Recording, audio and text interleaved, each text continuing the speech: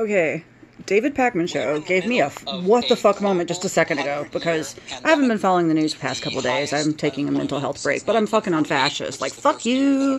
But, yeah, watch this shit. I was like, I didn't realize how much he tweeted during our protests that we've seen in a very long time during this over police brutality, and one of the highest numbers of horrifying police brutality incidents that this country has seen in such a short period of time in decades.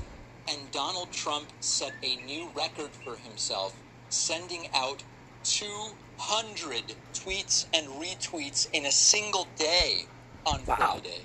The president cannot lead, and instead he's tweeting from behind his he's mentally ill, and in a malignant way. He's malignantly mentally ill, and he has enablers all around him.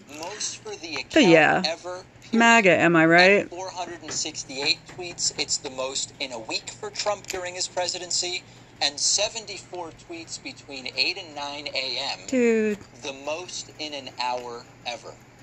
As you can see there, if you're looking at the chart along with me, June 5th. Y'all see why we need to fight?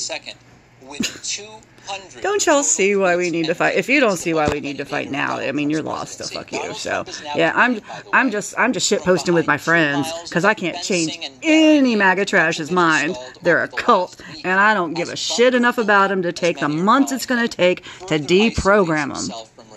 I don't know who's going to deprogram them.